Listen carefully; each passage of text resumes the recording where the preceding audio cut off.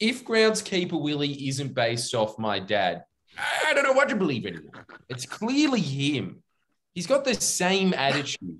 It's such a gruff Scottish attitude to have this idea that I just want to live in my shack and for everybody to leave me alone. You want anyone to be at your funeral? No, just in case my ghost is there. I like being a private man. Don't waste your money on a fucking funeral. Save your money. Get some fucking flatbread. Make Yeah, money yeah, more yeah. flatbread. I'll tell you something that's cheaper than a cremation. Wolves. They're local.